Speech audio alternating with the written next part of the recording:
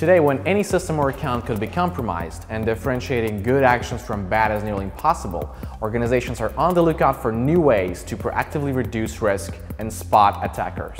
The new Netwrix Auditor 9.5 supports you on every step of this journey, from risk management to incident detection, investigation, and response. Its new risk assessment capability spotlights the weakest links in your cybersecurity posture so you can prioritize your risk mitigation efforts and easily bridge security gaps.